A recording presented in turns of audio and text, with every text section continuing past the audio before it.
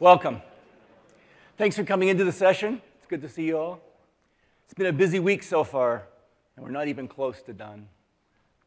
What's been the most amazing for me has been the number of customers that are talking about bet your business, mission-critical applications they've brought up online on AWS this week. I'm just blown away by that, not because we didn't see it coming. I think we all see it coming. The cloud's such an obvious value proposition, that's coming. But these big industry transitions that we're so lucky to be seeing right now are rare. They don't happen often, and they don't happen fast. Slow, slow, slow. It's just hard-moving apps. It takes time. And so when you see something happening at this pace, it's mind-boggling. So that's the first thing is, wow, things are really moving along fast right now. Second is, from a theme perspective, what I wanted to cover today is this is how the cloud actually is different. I've heard so many references to, well, is it really different than what we've been doing for the last 40 years? It is. And so what I'm going to try to do today is I'm going to start off by talking about scale and defining what scale means today. And the reason I'm going to start with scale is that's the enabler for everything else I'm going to talk about. That's the foundational building block for everything else.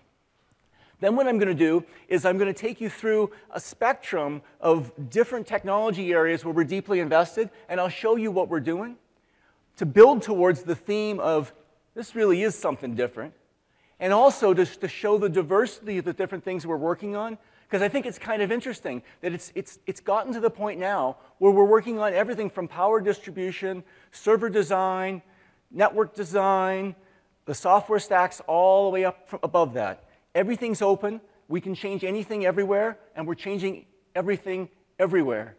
It's a fun time.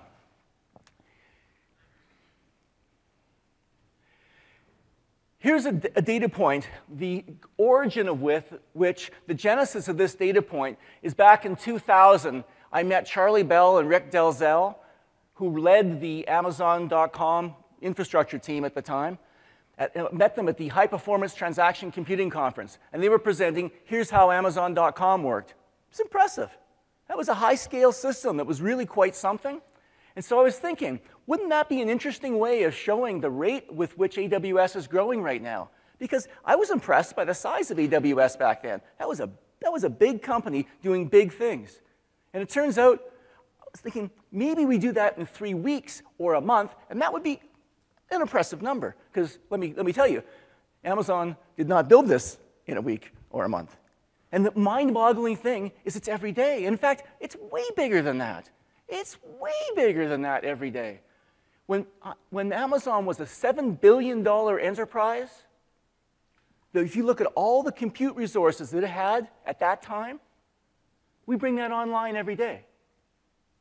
Think about that.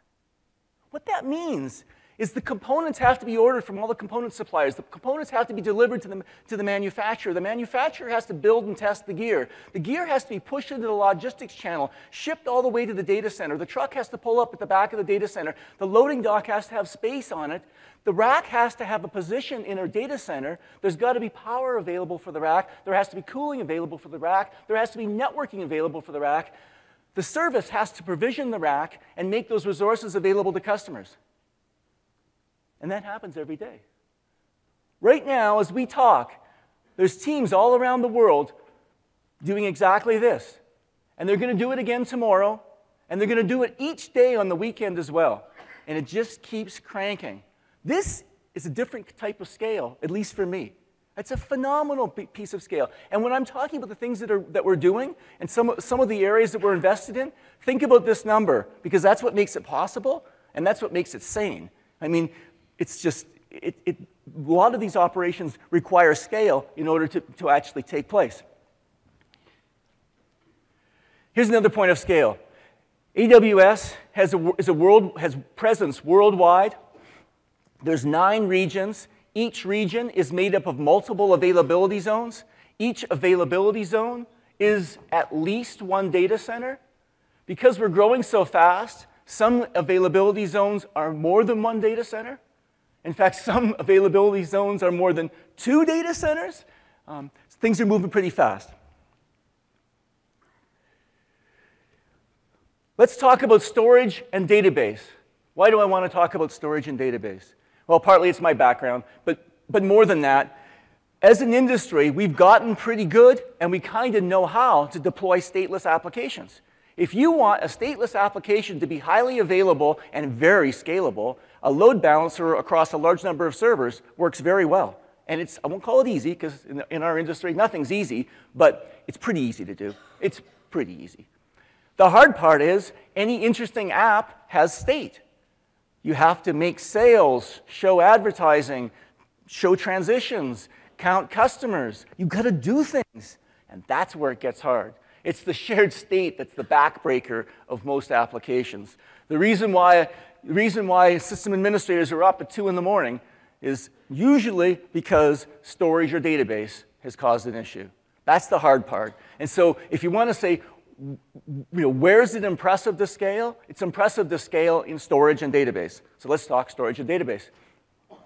When I ran my first transaction processing application back a long, long, long time ago, scale for us at the time, we were very proud. We produced the world's fastest number at this time in history. The world's fastest number was 69 transactions per second.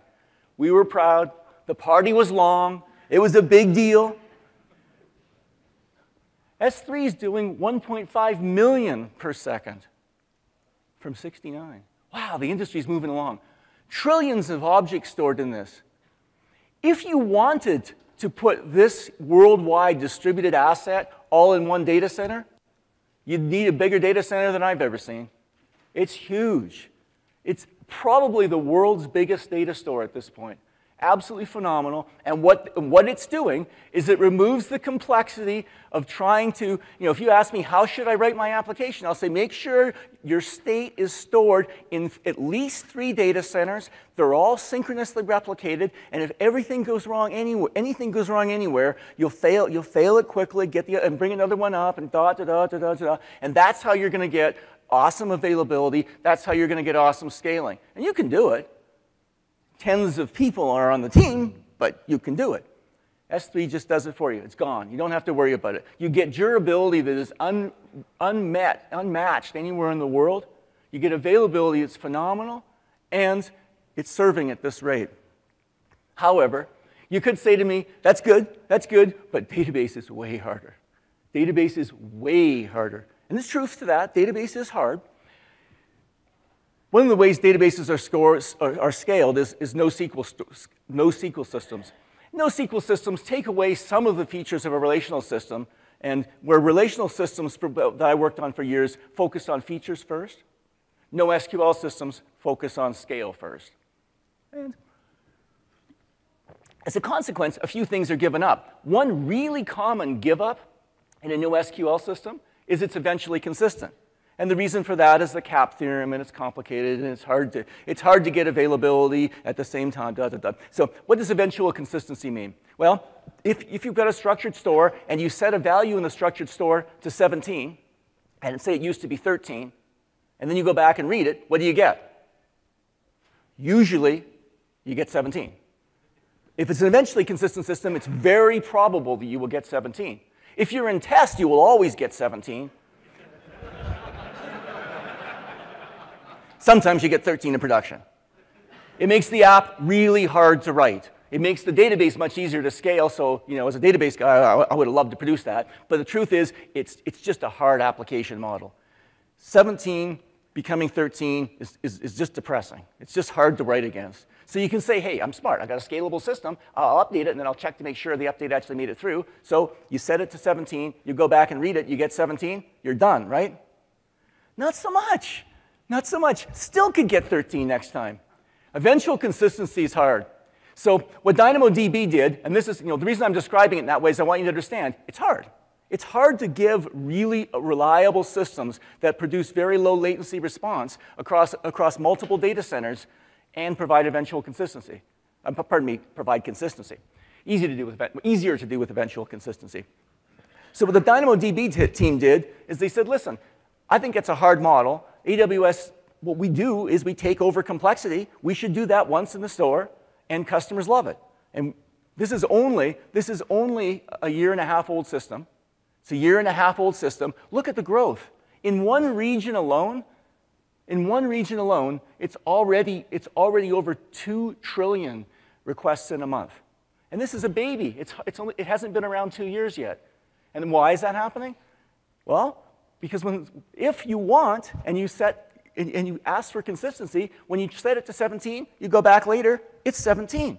It's still 17 if there's a database failure. It's still 17 if there was a data center failure. It's 17. It's going to be 17. That's a much easier model to program against. It's a wildly better place to be. And so what happens is customers use it. It makes it easier to write apps against it, so people write more apps. They write them faster. There's more getting deployed. And so in one region, we're already serving over 2 trillion requests in a month. Big number. I'm proud of the team. I think it's phenomenal. Second thing I'm really impressed with the team for is when you see big growth, when you see fast growth, you learn about architecture. And what I mean by that is that if there's architectural errors or mistakes made in the application, and they're unlucky enough that customers decide to use them in a big way, there's lots of outages. There's just lots of pain. And the reason why you haven't been hearing a ton about DynamoDB is because it's super reliable. Rock solid, never down, just cranking every day. That's what you want. So it means they got the product right from an architectural perspective. The next thing you ask about is, well, sure, you can do all that, but you need to have low latency. Every study I've ever read from Google and from Microsoft and from Amazon says low latency sells more product, low latency gets more use, low latency has more customer engagement. Low latency is a wonderful thing. In fact, low latency is more important than most customers understand. And so DynamoDB signed up for single-digit millisecond latency. But latency is good, but it's not quite enough. If you're a really mature app developer, you know it's not just latency. It's not just latency, it's stability of the latency. You want it the same all the time. You want, it's again, much easier if it's usually 3 milliseconds, but rarely 39 milliseconds. It makes it easier to write. There's lots of reasons why that happens. You could be having a garbage collection. There could be new row allocation. Who knows? I mean, it's just, there's so many reasons to add jitter to a software product. Nailing it like this is hard. This is the first week of this month, and this is the latency numbers for the first week of this month in the same region. It's boring. It never changes. And if we chose, that's the first week. If we chose the second week, just change the labels on the bottom of the screen. It's the same chart. It just sits there. And it's always the same. And it's the same when a customer says, is James telling me stories?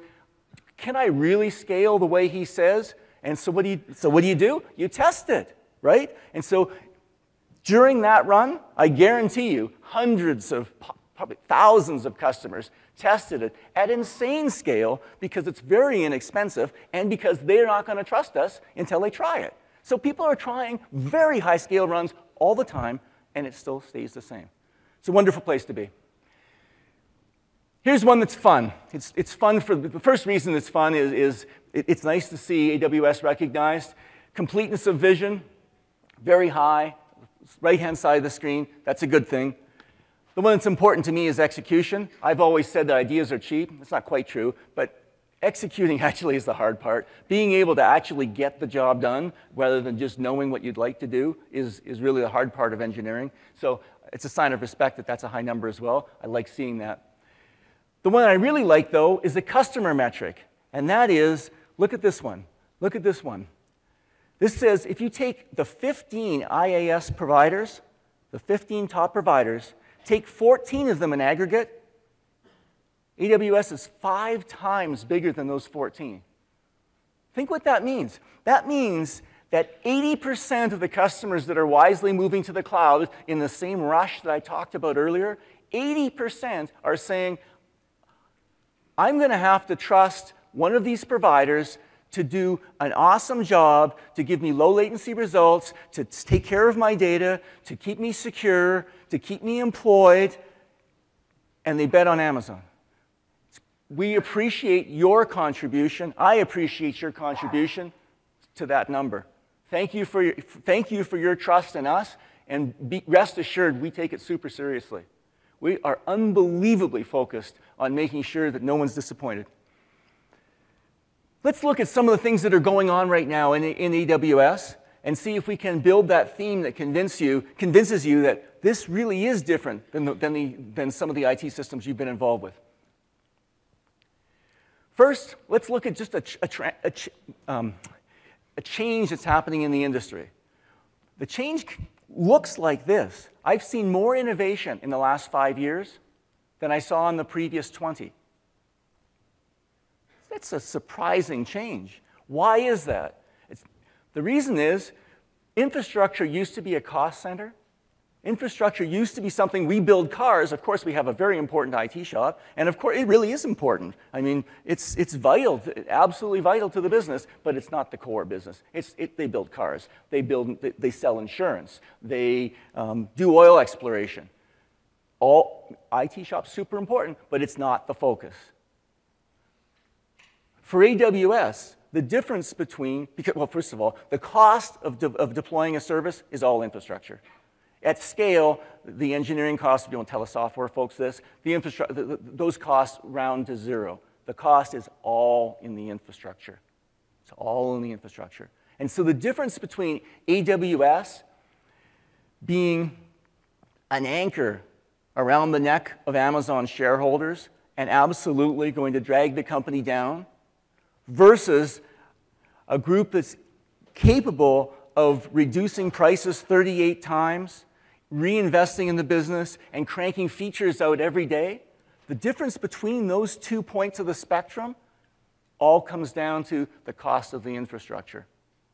It's all comes down to the cost of the infrastructure. And what that means is we focus 100% of our resources on that.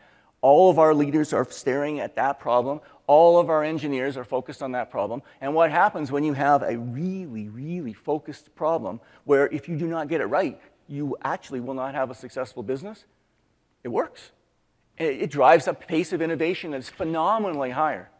Another thing that makes the pace of innovation higher is we do more. And if you build many data centers a year versus build 2 in your life, you get better at it. More than that, if you're going to put $200 million at risk, you're going to be cautious. You're not going to get many opportunities. You're going to be very cautious. And so you have long cycle times, very risk averse, means slow pace of innovation. The best thing you can do for innovation is drive the risk of failure down and make the cycle quick. That's how you make developers more productive. That's how it applies everywhere. Well, in fact, it's the same. It's one of the most important most important values of a cloud service is it allows you to test ideas more quickly. It allows you to very inexpensively try new things out. And what happens is pace of innovation is higher. Custom server designs. Why would we design our own servers? Especially, why would I be involved with designing our own servers when I've argued for years, a decade ago, that you don't want to be doing one custom server for each workload. That's crazy. What you want is a small number of standardized server SKUs, and then all the magic's in software. So general purpose server SKUs, all the optimization in software. That's the way you should do it. And that is the way you should have done it 10 years ago. But now, when you have tens of thousands of servers that are all doing exactly the same thing, you have to optimize in the hardware. You'd be stealing from your customers not to optimize in the hardware. It's crazy when you have tens of thousands doing the same thing to not specialize the server for doing that thing and doing it very well. And so that's why we're invested in it. Second reason we're invested in it is the server ecosystem is designed for a different model. Server companies have big distribution channels. They ship to distributors, and distributors ship to retailers, and retailers or ISVs and IHVs sell to customers. And the problem with that is, well, the good thing about that is that's the only way you can reach tens of thousands of customers.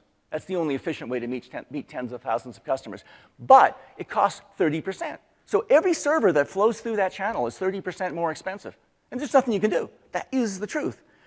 When you turn the equation on its head and say, listen, instead of having tens of thousands of servers, we're going to have 1, tens of thousands of customers, pardon me, we're going to have one customer. Suddenly, you don't need those distribution channels. It's just you talk directly to the manufacturer every day. That's of course you would.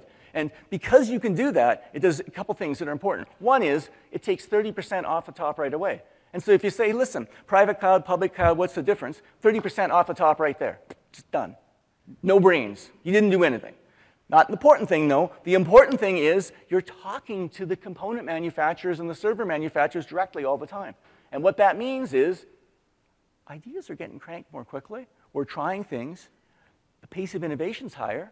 The communication backwards is much better. Those deep distribution channels don't communicate well. It's not in everyone's interest to tell exactly what every customer wants to the manufacturer. It's just not in their best interest to do that. So it doesn't happen. And whenever you don't have good communications, you don't have this, it slows down innovation. So it makes sense economically to operate this way, and it makes sense from a pace of innovation perspective as well. Here's another one, storage. If you ever wonder, how could the storage be as inexpensive as it is? I remember when S3 came out, many of us that blog were trying to do the math saying, is that even possible? Could you possibly ever make money at that? I mean, how's that possible? Well, one of the ways it's possible is custom storage designs. And I can't show you our custom storage designs. At least I can't today. I'd love to. I wanted to, so what I did instead is I looked for the best storage design I could find out there in the industry today. Who's doing the densest storage out there today? And what I found is in a 4U package, you can get 60 high-capacity disk drives today, 60 in 4U. That's over 600 in a standard 19-inch rack. That's about 3/4 of a ton of disk if you're buying by the ton. And if you're moving the rack, be careful, because it really is 3/4 of a ton. We're not using this. And the reason we're not using it is we have a far denser design. And it is more than a ton. Not to give you exact numbers. That's one of the ways we drive efficiency. Here's another one I do. About every year, 18 months, I go and compute what does it cost to run a service. And what I'm looking at is the cost of the data center, the cost of the power, the cost of the network, the cost of the servers, the cost of everything below the operating system. So everything from the open source OS right downwards, everything is included in that. And it produces interesting numbers. We could talk about this from a variety of different perspectives because the data is actually pretty useful. What I use it for is I use it to spot problems. Whenever a number looks bigger than it should be, it probably is. And so this motivates a lot of the work that I end up doing. Sometimes what happens, though, it's the rate of change that's interesting. In this particular one, if you look at it, you see network is about 8% of the overall cost. It's not that much. It's not that bad. And so it kind of argues, don't worry about it. But then if you look at the last time you cranked the numbers, you say, wait a sec. If you look at the ratio of overall all of the servers, networking, and everything, the server cost is going down very rapidly. The networking cost is frozen in time. It's just sitting there. It never changes. It never gets smaller. And what that means is the ratio of the costs that are going to be networking are skyrocketing. So that right away you know you've got a problem, and so that's why we're focused on networking costs. One more reason. Another thing happening, at the same time that networking is becoming an ever-increasing ratio of the overall cost, at the same time that's happening, usage patterns are changing. If you take a classic retail workload or an internet search workload, what you'd see is request comes in, branches out, heads out to tens, hundreds, even thousands of servers, and then comes back up again and returns a result to the customer. That's a classic north-south flow in a network. And it turns out oversubscribed networks work really well in that workload, in that pattern, because all the servers are never transmitting it all the same time. And so to have an oversubscription ratio of 60 or even 100 to 1 is pretty common. And what that means is that only 1/60th of all the servers could be transmitting at full bandwidth at any one point in time. It works fine. And because networking is so ridiculously expensive, People end up with oversubscription levels as high as 100 to 1. The problem with that is if you're running a data analytics workload or MapReduce or anything of that nature, the odds of all the servers transmitting at full bandwidth at any one point in time are just about 100%. Just about 100%. And the oversubscribed network works unbelievably badly in that environment. So you've got two problems now. You've got a ratio of expense on networking is skyrocketing. And then the second problem is the amount of networking gear that you're going to need if you really want to serve your customers properly is going up by a factor of 100. As soon as you have a couple orders of magnitude and a cost problem, you've got to invest in it. So what this caused us to do is we build our own networking hardware now, and we have our own protocol stack. And the first thing, the obvious thing that comes from that is we're now, the price point is phenomenally changed. But even more important, we're now on the right glide path. It now is on a Moore's Law path. The ASIC that forms the heart of one of these routers is always about the same price. And when I first started playing with these, there was 24 ports, and then there was 48 ports, and now there's 64 ports, and 96 is just around the corner, and they're all around the same price. And so now networking gear is actually declining in cost. The right thing's happening, and what that allows us to do is we can now provision very high-performance networks. You will have seen this year big changes in our network, and next year even bigger are planned. And the reason is we've taken over the network. Suddenly we can do what we normally do. Another beautiful thing about the network being owned by us is we've gotten pretty good operationally over the years, and every metric is tracked across every service, and Andy Jassy will see it every week. It gets a lot of focus. If there's a problem in one of our services, it will probably be fixed the next day. Action happens quickly. Well, if you have to call a vendor and say we've got this problem, and they have to try to reproduce it in their lab, and then they have to try to figure out what went wrong in their 10 billion lines of software with all of these features that nobody wants, then they have to actually fix it and take it through their tests of the 10 billion features, at least half of which actually get tested, and then ship it out to us, and we deploy it so customers can enjoy having that fix. And what happens is, if you're very, very, very, very influential and convincing, and we're pretty good, it'll take a few months. Now we can do it in a day.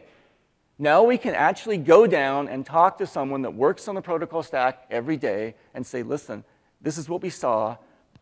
The switch is still there. It's still, go look at it. And we just, the turnaround on being able to fix problems is fundamentally better. And so pace of innovation is better, cost is better, we're on the right first derivative for price, and we can turn things around more quickly. Here's one that I'm surprised to be able to talk to you about. It's surprising for a variety of reasons. One of the reasons it's surprising is you wouldn't think that this would be a place of innovation where it would really make a big difference. What this is the way power distribution works is generators produce power. Power gets stepped up to several 100,000 volts for distribution. It travels long distances at several 100,000 volts, and then it's stepped down at a substation to mid-voltage, which is 13,000 volts, and then 13,000 in North America is stepped down to around 480 for delivery into the data center. Well, so that's the conventional way it works. And you say, why would you want to do your own substation? Substation is, first of all, it's a very high-scale entity. Substation is 50 megawatts to 100 megawatts to be efficient. And so the first is they're big. This is a minimum 50 megawatt facility. Second thing that's notable about it is the ones we're involved with take 115,000 volts in, produce 12,700 or 13,200, something in that range. Mid-voltage is on the way out. Can you really do enough innovation in there to be actually worth having power engineers that are on staff that do nothing but design these things? You'd think not, because how often do you need 50 megawatts? I mean, I told you about pretty phenomenal growth. 50 megawatts that's a lot of servers. That's many, many tens of thousands of servers. So you wouldn't need it often. But there's two reasons why we do it. The first reason is, and it's relevant, it's not this is a small portion of what it costs to host a service is in a substation. It's a tiny portion of the cost. It's a lot of money, but it's spread over a large number of services, and so it's a small proportion of the overall cost. But there is a significant cost savings. The reason we do it, though, is cycle time. It takes 2 years in most jurisdictions to get a new substation. At the rate we're growing, if we had to wait 2 years, we have to tell you, I'm sorry, we don't have capacity to support your needs. We're not going to do that. And so the main reason why we're doing this is to allow us to reliably have capacity and to be able to grow at phenomenal paces. And we can do it way, way better than twice as fast in most situations. And so that's why we choose to invest in the engineering resources in building substations. I will argue that that's something that's not usually done in most enterprise IT shops and might be different in the cloud. Here's another one. Sitting around watching the Super Bowl last year, the lights went out for 34 minutes. I love, as anyone that reads my blog knows, I love understanding failures and understanding what went wrong and what can we learn from it. Because every failure has a lesson to be learned behind it, and they're all worth looking at. So this one, if you look deeper, what happened is the switchgear sensed an anomaly, which probably means short or ground fault or something like that in the system. It operated as designed and isolated the facility. So that's a good thing. And it turns out I know this problem super well. I've seen it in data centers. Exactly the same thing. The way it looks in a data center, it's the same problem. Here's how it looks. It's really depressing. It looks like this. First, the utility has some bad event. Maybe a power pole gets hit by a car. Something bad happens out there. The switchgear gets an unbelievably big surge and says there's probably a ground fault in the data center. So the switchgear, first of all, pops the load, which is probably fine because the utility is in deep trouble already. So that's fine. Unfortunately, it also does not bring the generator online.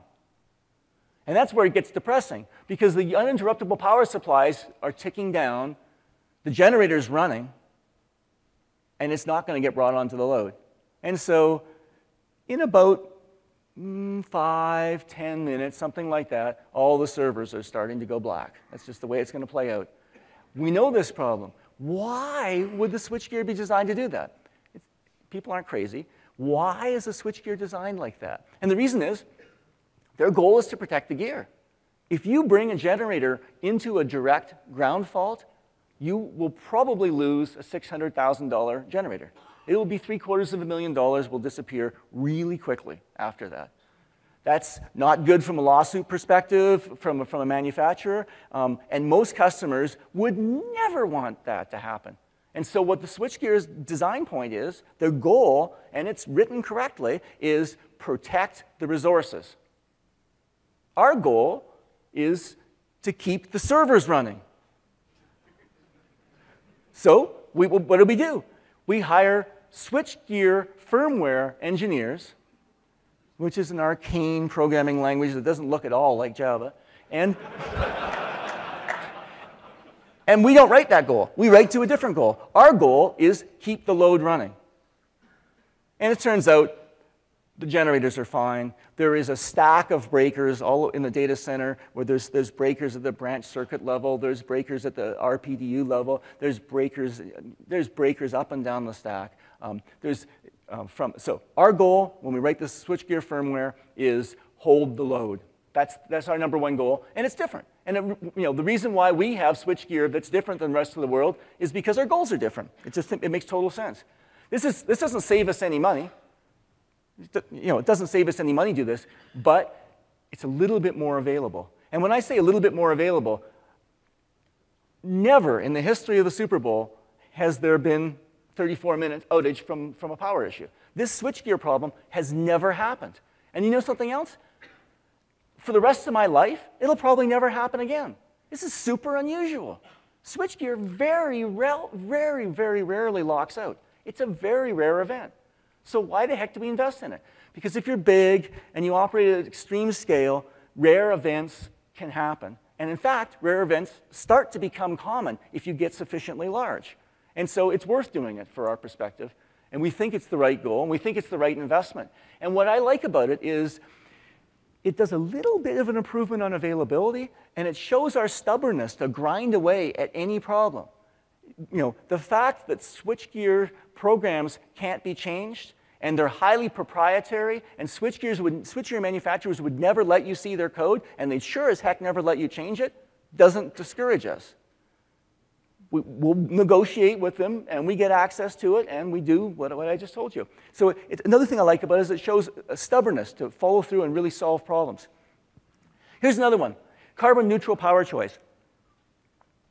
For companies that rarely build data centers, if you built your data center in one location because it's close to headquarters, or it's close to your customers, or it's close to something that you like, well, you'll get the result that you want. But the problem is, what if your goals change? What if you made a corporate mandate that I want to be carbon neutral by 2015? Well, you can't move the data center. It's just not practical. And it's hard to do. If you're running an AWS, what you do is you say, OK, that's the goal. I'll put my resources in US West, Oregon. 100% carbon neutral, done. And we can, you know, the reason why we offer that alternative is because we can. Some customers want it, and it's an asset. It's customers want it.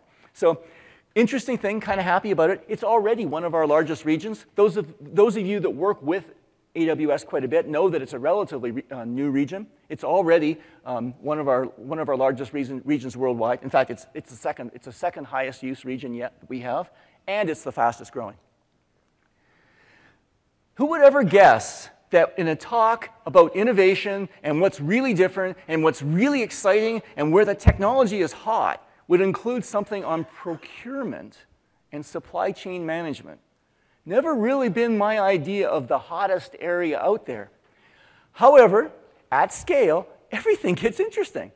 And it turns out you can do amazing things here if you invest software in it. And every problem to us translates to software. Somewhere, it becomes a software problem. And for us, the way software can help here is when you're growing at the rate that we're growing, it's super hard to figure out when a new data center has to be brought online, when new fiber needs to be lit up, when new server orders need to go in. It's really hard to do that. Having software systems that are good at figuring out when those decisions need to be made and making them all as late as possible saves a lot of money. And the reason for that is, if your data center build time is 2 years, you need to see 2 years into the future. I don't know about you, but 2 years in the future, I have no idea what the world will look like. I haven't a clue. If you have to look 1 month into the future, we actually have a pretty good idea. And so the reason why these systems are important is, first of all, it's helping us have a shorter cycle time. Second reason it's important is it allows us to reliably deliver resources and never run out. And I guess the final reason it's important is if you're buying precisely, then you don't have to have as much headroom, and so you don't have all of these resources lying fallow in the data center with cost, but not delivering any value.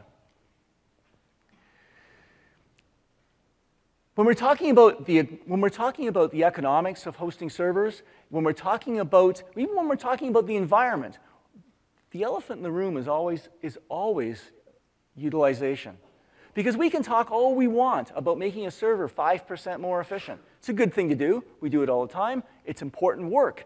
But the problem is, across the industry, utilization levels of 30% would make you famous.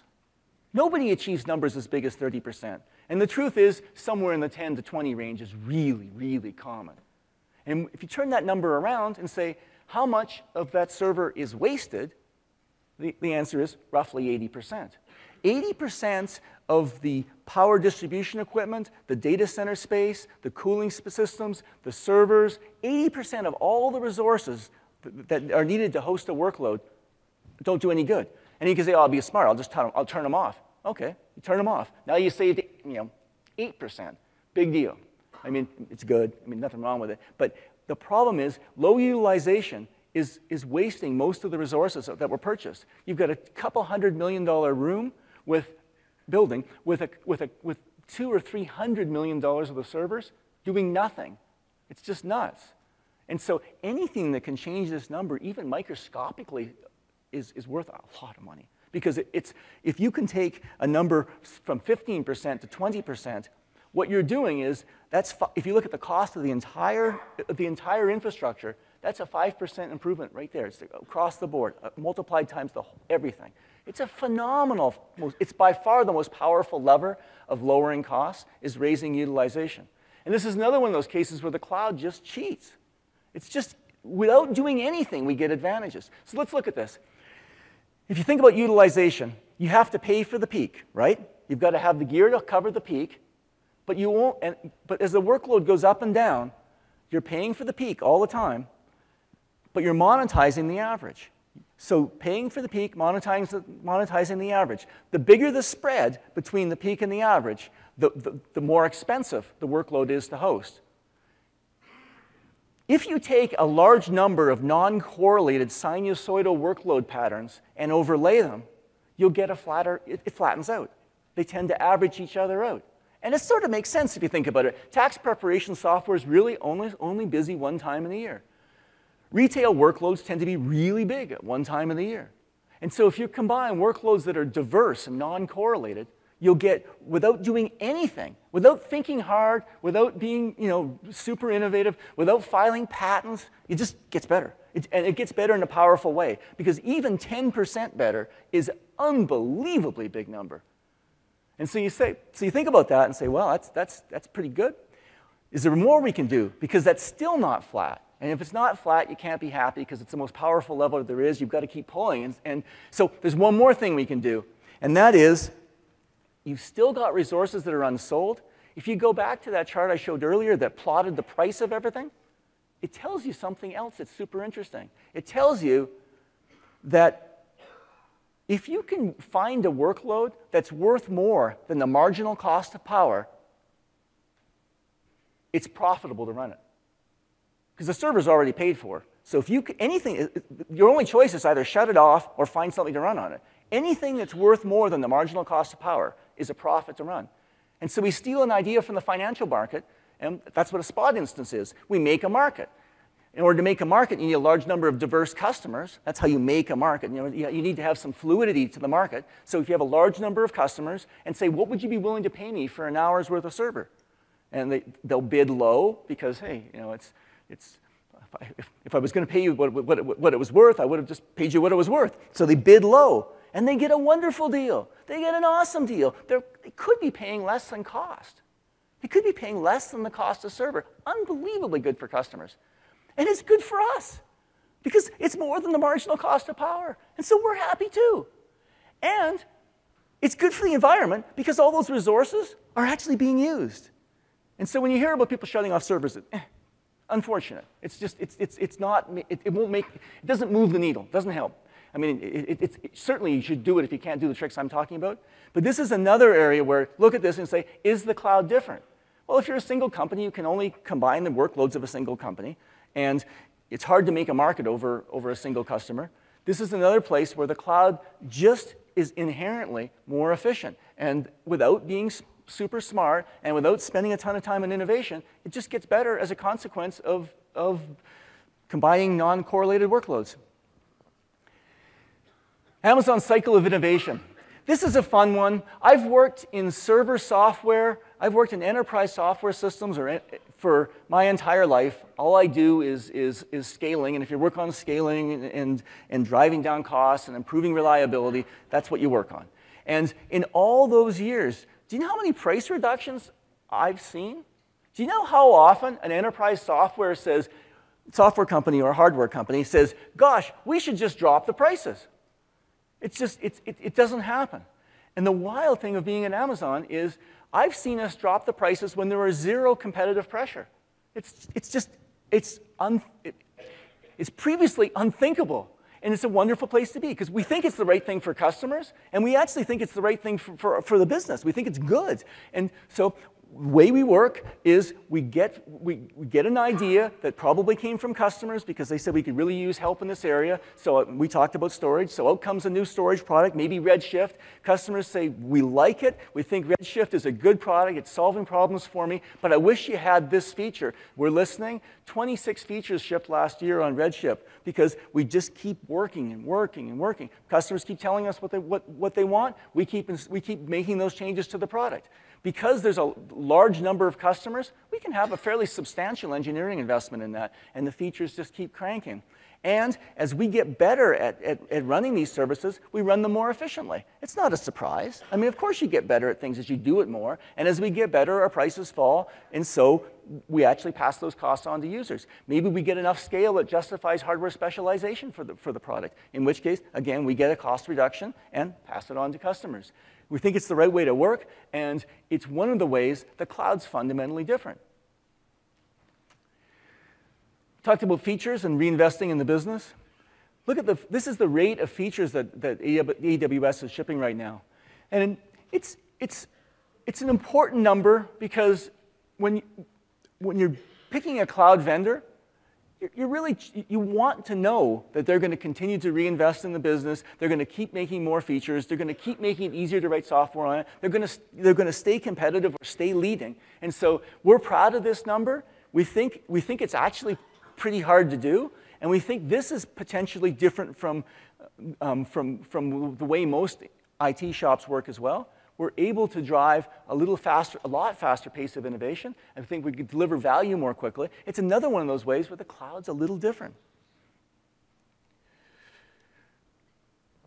Here's one that I like. I focus a lot on availability, and it's really hard to be personally responsible and care deeply about availability and to feel a real obligation to our customers who have trusted us with their workloads. It's really hard to see, oh, there was an outage. You just never, ever, ever like to see that happen. And I'm super proud of the results that we get, and both from an operational excellence perspective, from a driving bugs out of hardware, driving bugs out of software. I'm really happy with the results that we're getting. But is it good enough? It's never good enough. And so I love the fact that a large number of customers that were recently surveyed said, listen, I went to AWS, my availability went up by 32%. It's nice to see. I think it's kind of makes sense if you think about it, because what we do is we run very large-scale systems, which means we have to automate them. Well, most customers can't afford to automate them because they only have 3 of these systems. We have 10,000 or some ridiculous number, so you have to automate it. You couldn't hire enough people to take care of the system any other way. So you're forced to automate, which means it's more reliable. People make mistakes roughly 20% of the time if they're doing things manually. So first of all, it's lower cost. Second of all, it's more available, and third, we monitor the heck out of them. And we have rules around AWS that if we ever give a customer a bad day, it better show up in the metrics. And so what it means is we're learning with our metrics all the time, where if there's any issue with any of our services, it has to show in the metric, or we find a metric that could have tracked that. And that means we're getting better all the time. And because we're watching these metrics, we have them, we can alert on them directly, and we can respond more quickly. And our goal is we see issues before customers see issues. It makes sense. And if you're investing in things deeply because the scale's there, it kind of makes sense that you ought to get a better result. It just seems natural. One more. We're looking again at, is hosting on-premise, if you get really big, is it less expensive? Couple observations. First, we've talked a bit about scale, and so we know that really big is actually, it's really big. Like, it's really big. Second is, we went through a bunch of innovations, all of which take cost out of the system that would make it surprising if it would be less expensive. We talked about the distribution channel that comes from big enterprise equipment providers that is expensive, that puts a 30% adder on there. Again, you've got to pay that because there's tens of thousands of customers. We don't. So it seems like it would be hard to get it less expensive at that point. It's just the math doesn't seem to play out well. And then you've got the public record to look at. All big enterprise software companies are publicly held. You can go and look and say, what is their profit margin? And I just, for the heck of it, went and pulled 4 that sprung to my mind quickly. And it's almost funny, because of course you get the result exactly that you expect to get, and that is they're very profitable companies because they're working in a very profitable industry that's been around for a very long time, and that's just the way it's been done. And then you look at the Amazon numbers and you think, well, of course, they're making zero money. There's analysts that still won't recommend Amazon.com as a buy. That's just the way it's going to be, because they just don't see the profit. We're super comfortable with that. That's the way the company has run forever. It's absolutely not a problem. And we think the cloud computing market looks exactly the same way. And that is, it's a very high volume market with very low margins. And we think it's the best thing for customers. We think it's absolutely the best thing for the company as well. And so that's the way we work. That's our DNA. And it really is different from how any enterprise company that I've had the pleasure of working for in the past works. Okay, summary. We talked a lot on the economics.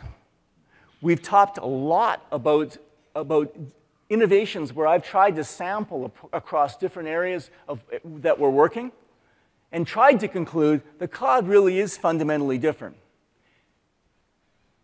Even though just about everything is labeled cloud these days. I've enjoyed talking to you. If you have questions, I'd love to field them. Love to talk about just about anything that you're interested in talking about and that's related to infrastructure. If there's questions.